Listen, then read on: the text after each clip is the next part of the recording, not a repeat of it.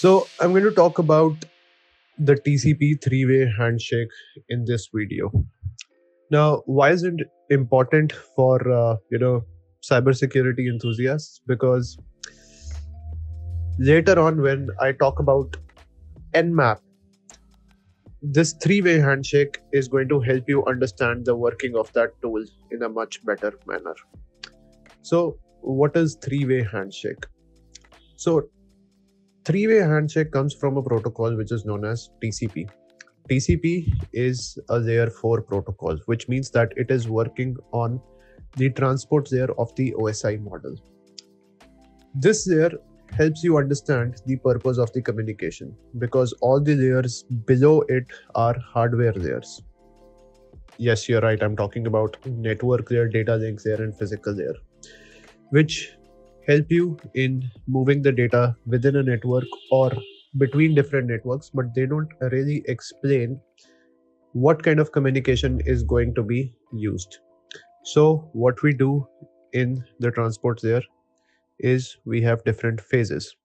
So the first phase of the communication is the three-way handshake.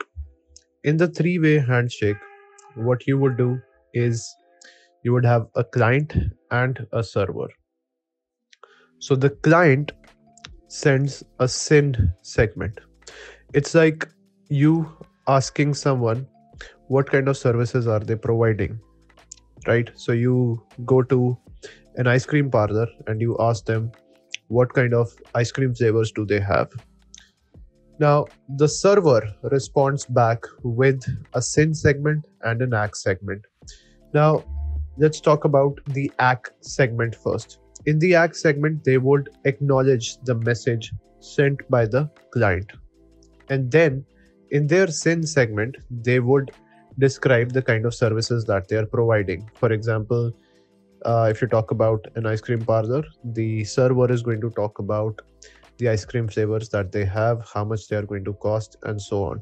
Now, in a real world scenario, a server would be explaining what kind of services they are providing. For example, HTTP on port 80, HTTPS on port 443, SSH, Telnet, and many others.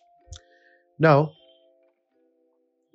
if the client wants to proceed with the communication, then eventually they are going to send an ACK segment, which will mark the end of the three-way handshake. Now, let's talk about why this is important in cybersecurity. So when you work with a tool called Nmap, Nmap is basically a port scanner. Nmap scans for open ports and services.